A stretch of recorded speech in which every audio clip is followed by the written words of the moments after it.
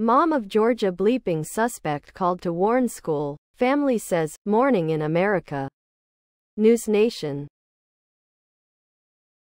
The mother of the 14-year-old who has been charged with bleep over the fatal bleeping of 4 people at his Georgia high school called the school before the bleep, warning staff of an extreme emergency involving her son, a relative said. #Georgia #crime #Appalachia High School bleeping. Below are your comments. Nobody does their job in this country.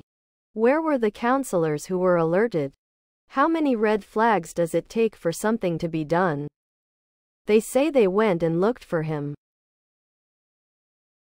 How about calling the police ASAP? What does it take for people to do their jobs? They knew about him over a year ago.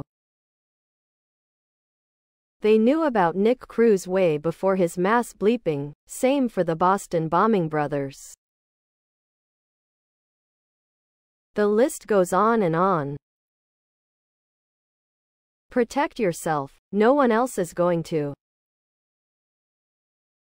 Should the students that bullied him be held accountable in some way also? This is in no way an excuse for his actions, but along with his home life might have pushed him over the edge. I hope the bullies are reflecting on this and are remorseful. I'm a bit confused. I read reports that the maternal grandmother's wife went to the school the day before the bleeping.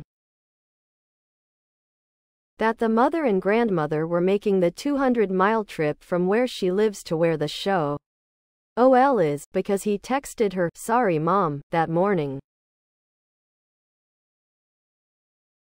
Separately, Charlie Polhamus, Colt Gray's grandfather, that the boy's grandmother had spoken with SC Hool officials that week. My wife had gone up there the day before and met with the teachers to get him some. They were having some problems with him going to school, and this. Just how does she know the mother called the school? From what I have read about this family, you can't believe a thing they say. Easy to find out. Check her phone and see if she did indeed call the school. Please subscribe to my channel. And if you like it, please thumbs up.